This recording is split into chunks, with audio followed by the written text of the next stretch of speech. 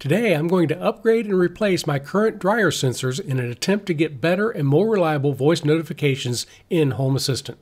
Your clothes are dry. Whoop, whoop.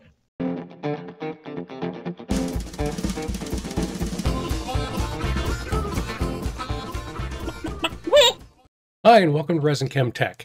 As I mentioned in my previous video, it's now time for me to go back and look at doing some improvements or some fixes to some of my prior projects. And this is one of those projects.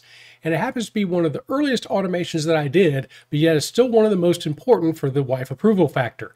And that is my washer and dryer notifications. Now, the washer notifications have been working fine for over 3 years. It just simply uses a smart plug to report wattage, and that is used in the automations to know when the washer starts and finishes. The dryer, however, presents some unique challenges because it runs off of 220 and you can't use a simple smart plug. I was also under a strict moratorium that I was not allowed to take the dryer apart, so things like CT clamps or tapping into the DC voltage on the control panel were off limits. Now, I'm not going to cover the full automation and ESPHome details here because you can see that in the previous video. I'm just going to show the changes that I need to make for this new sensor. So be sure to check the video description for more information, including any parts that I use and links to that prior video. Since I was strictly prohibited from tearing anything apart on the dryer, what I opted to do was make use of these indicator lights on the front panel. That top sensing light always comes on anytime the dryer starts, and the cycle complete light comes on anytime that the dryer is finished. So I thought I could use something like a photoresistor and the analog pin on a D1 Mini. I could determine when these lights turn on and turn off and use that in my automations. Now, before you go down to the comments and mention something like vibration sensors, I do talk about that in the original video, but with my front loading washer next to that, when it goes through the spin cycle, creates so much vibration, it would have affected any kind of vibration sensor on the dryer. Now, these work great at the beginning. There's enough of a voltage variance to easily be able to tell when the lights turn on and turn off. But what I found is that over time, that voltage variance starts to drift and change, which means I either have to update my automations continuously to account for that, or the notifications don't work, which doesn't lead to a very good approval factor. You can actually see that here. Currently, that top one is the top LED light that when it turns on, and you can see I'm getting a variance of all the way up to around 2.5 volts when the LED is on, and down near 0 when it's off. Those little tiny spikes you see are probably a little bit of bleed over from when the light in the laundry room is turned on and off. But look at that bottom one. Right now I'm getting a straight 3.3 volts. I'm seeing no variance whatsoever. That means that the photoresistor is not providing any resistance whatsoever, and everything is passing straight through. I don't think that photoresistors are supposed to lose their sensitivity over time. I could easily rebuild that exactly like it was before, and it would function perfectly just like that top indicator for a while. But instead of rebuilding this yet a third time and having to rebuild it again down the road, I'm going to try to use a different type of sensor. This is one of two of the original dryer sensors. Now, simply double-sided tape to mount and hold this photoresistor right over that indicator light. And it's really very simple inside. Again, it is just a photoresistor with a 10K resistor that's connected to 3.3 volts, ground, and the analog pin. But of course, the issue here is it's very inconsistent results on that analog pin. In the case of this one, it's just showing a consistent 3.3 volts, which really makes no sense. So I'm not sure whether being exposed to moisture from the dryer or what is causing the issue with these being inconsistent and eventually failing over time. So what I plan on doing is replacing this original sensor and getting rid of the standard photoresistor that I'm using here and no longer using the analog pin here on the D1 Mini. I think that's a lot of my problems. Instead, we're going to replace it with an integrated circuit that has a light intensity sensor. What I'm going to use is the BH1750. This is a 16-bit integrated circuit with an onboard luminance to digital converter, so it'll report actual lux values anywhere from 0 to just over 65,000. And this particular one is mounted on a GY302 breakout board. And as we can see here, we have our VCC and ground. This will operate off of 3.3 or 5 volts. And we can see here this is an I2C device. It has our data and our clock. It also has an address pin, which means we can have one of two addresses on this, depending on whether we pull the address pin to ground, which is the default, or bring it up to our VCC of 3.3 or 5 volts. Now that means theoretically, I could run 2 of these off of a single D1 Mini. Right now I have 2 separate D1 Minis because the D1 Mini only has a single analog pin, so I couldn't run 2 photoresistors. So I do have the option of dropping down to 1 D1 Mini with 2 of these sensors for my 2 indicator lights. Now, I'm not sure if I'm going to do that or not, because obviously I'm going to have to redesign this enclosure because I need to expose this sensor right over those indicator lights while trying to block out some additional ambient light. So I'm not sure yet if I'm going to use 1 D1 Mini and 2 sensors or maintain 2 separate D1 Minis like I currently have. So this is the initial redesign I've come up with so far. And this is the original with the photoresistor. And what I've done is just slotted a space in here for the GY302 board.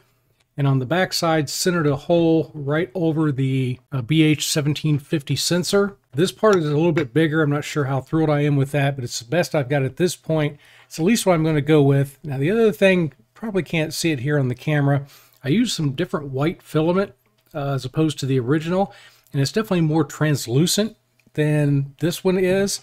So it's going to let a little bit more light through. But I'm going to do a bench test here next and see whether any kind of ambient light is causing problems with this reading. But this will be wired directly to the D1 Mini, which again will drop right in here. This is actually the same exact size, so the original lid will still work. So that will drop right in there on top with the wiring. And I should be able to swap these out and, of course, change my ESPHome code. And before you say anything, yes, I know I would be much better off going with a black enclosure. Would have definitely blocked a lot more of the ambient light. But again, I have to go with the wife acceptance factor or the wife approval factor. And I don't think that the black enclosure is going to go over near as well as the white one. That's the game plan, but first I need to do a bench test for this particular sensor. I've created a very basic breadboard test here. This is my light sensor, and it is connected to the D1 Mini with I2C, so that means I'm using D1 and D2 for clock and data. I'm connected to the 3.3 volts and ground right off of the D1 Mini. I don't have anything connected to the address pin, so that means it's going to default to OX23 for the I2C address. And separately, I've just hooked up a little LED here that I can control with a button. That will simulate the dryer indicator. So I just want to see at this point what kind of readings we're going to get. I have very simple ESPHome sketch loaded here. All I'm really doing is just defining that sensor.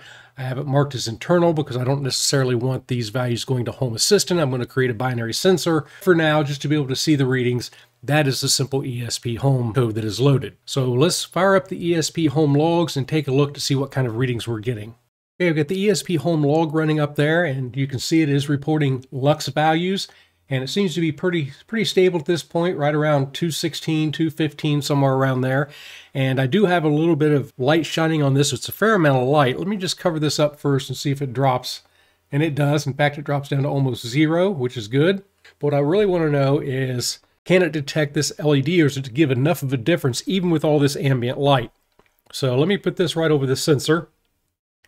Let that stabilize a little bit because I moved my hand and blocked some of the light. Okay, so we're sitting right around 220, 221. If I turn the LED on, yeah, it jumps all the way up to 2600. Turn the light back off, it drops down to 221, right back on.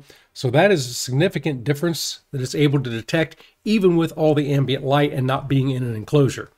I have wired the light sensor to the D1 Mini, and I still have my sensor centered over this hole. So everything there is all connected. So I'm going to connect the power back up. We'll bring up the ESPHome logs again and do a final bench test. All right, we're powered up and the log is running. You can see we're getting very low lux values, around 0.67. It's very stable with this thing face down. If I raise it up just a little bit, you can see that that's already going to jump. These lights are significantly brighter than what I have in the laundry room, so I'm not real worried about bleed over. But let me go ahead and turn these lights down a little bit. Okay, and you can see now I'm actually down to showing 0 lux. So again, let's test with our LED here. So I'm going to raise that up. We're going to get a little bit of light bleed through, but still not bad. But I'm going to try to put this like it would be on the dryer right over that LED. And when we turn that on, you can see we're getting a significant jump. Seeing values will even go up to 1,000 if I get it positioned right. Turn it back off, and the level's dropping all the way back down to 5. So there's definitely a significant enough difference there to use this on an automation. So at this point, I consider it a successful bench test. I need to build a second one. install them, and then update my ESPHome code. I finished building and bench testing the second sensor, so I now have a start and an in-cycle sensor. But before I actually install these, I want to go ahead and take a look at the ESPHome code, and I can use my little LED here to simulate a dryer cycle without having to actually wait on the dryer, so we can see how it works in Home Assistant and how the automations work as well. I've made a number of changes here from my initial bench test, and I'm just going to go over the highlights here. If you want to know a little bit more detail about this ESPHome YAML file, including a full copy of this and the Home Assistant automations that I use, check out the video description. There'll be a link to a written guide that will have a lot more information. But I'm creating a virtual binary sensor, and that binary sensor is going to be on or off based on whether the measured lux value from my sensor is above or below a certain threshold. That way I've got a simple on-off that I can deal with, and I don't have to worry about a particular lux level. Now that threshold is being set by importing an input number helper from Home Assistant. That way I'll have an easy slider that I can move to adjust whatever that threshold for the light level is without the need to reflash ESPHome to the device or update any automations. And this is the actual sensor itself. It's pretty much the same. Now, I do have it set to internal true, which means it's not going to report out to Home Assistant. I really don't care about what the light level is, and I don't need it spamming my logs. And yes, I know I could go out and I could omit it from the recorder or from the logs. I just opted not to export this to Home Assistant. If I really want to know the light level, I can open up the ESPHome logs and look at them. This part of the lambda down here is what's actually going to set that binary sensor to on or off based on whether the measured lux from the sensor is above or below the threshold that I set. Then I just include a couple of standard things down here. I have a reboot time that lets me know the last time the sensor rebooted, and I add a button so that I can actually reboot it remotely without having to power cycle the device if necessary. So I made those changes to both of my sensors, and here are the entities that I get in Home Assistant. Again, you can see those top two are those binary indicators, and currently both of them are off. Then the next two are the buttons to be able to do a reset or a reboot of those devices. They show unknown now because I haven't pressed them. And of course, the last two are the last time that either device was rebooted. And these are the two input number helpers that I created. That's that threshold for above or below a lux value to indicate whether it's on or off. Right now, I have them both set at 100. So let's take a look at this in a Home Assistant dashboard and see how the automations work. I've created a really simple Home Assistant dashboard here just so we can see how the system works. Here at the top, I've just got a couple of indicators that's again tied to those binary sensors to let us know whether the light is on or off for those two indicators. This is that threshold level that I can set, that when it's above or below a certain lux value is going to trigger those binary sensors. Here I'm showing the status. These are identical. I'm just showing it in two different ways. This is a standard entity card, and this is a custom button card. And then I've got a timer and a reset down here, and I'll talk about those in just a second.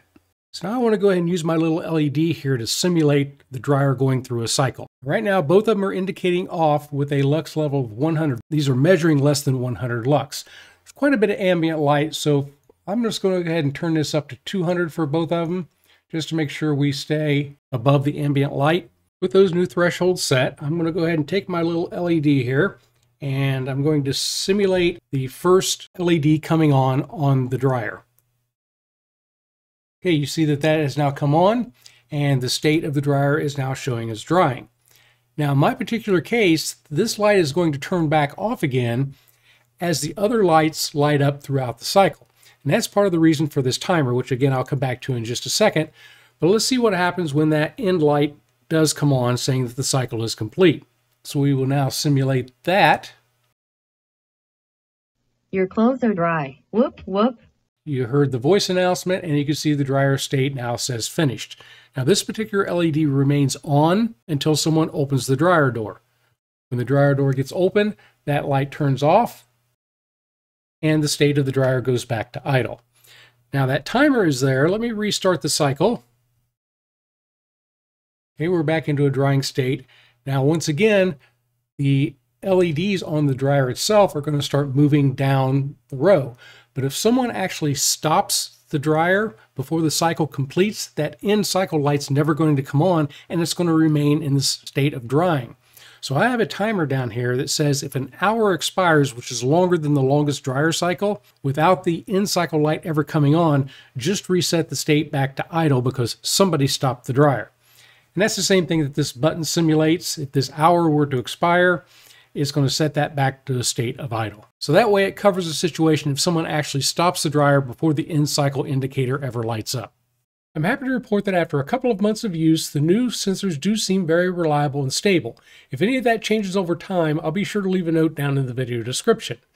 But for now, I've definitely restored my wife approval points that I lost when the dryer notification stopped. This is the first of a number of videos I may be making over the next few months where I go back and revisit and try to improve some of my prior projects.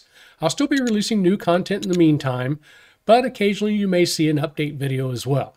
Until that time, I would like to say thank you for watching, and I hope to see you soon.